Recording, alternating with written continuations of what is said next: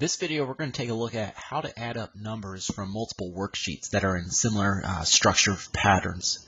Let's take a look down below where we have different tabs. So I've got January worksheet, a February worksheet, March, and so forth. As you'll discover, this whole pattern here, I'll go to December here. All of the expenses that we're tracking here happen to be in the same cell. So, for example, the D5 cell is food. If I jump down to the D10 cell, we just go take a quick look at June. It's the same. Okay? So, first step would be to create similar structure across multiple worksheets. And then we'll be able to go to a summary tab.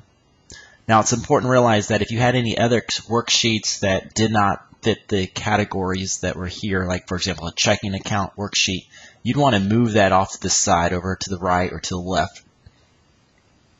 So we start off first by clicking on the first cell you'd like to have your formula with. I'm in D5. I'm going to show how much money we spent on food for the year. So all formulas start with an equal sign. Here we go, equal symbol. I'm going to use the sum function. And, here I go. I'm ready to place my first number range. This is the secret, guys. So you just go down at the bottom, click on the January worksheet tab.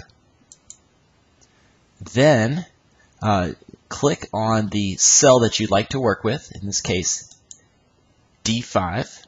Okay. So we'll see so far that the formula bar has equal sum Jan exclamation mark. D5. Now to get the rest of them all the way through December, I'm going to hold down the Shift key. So hold down the Shift key, I'll click December, and there we go. Technically, I can hit Enter right now. I'm going to close it just so we can see it properly closed off here. I'll hit this little check mark here, or I could hit Enter. Boom.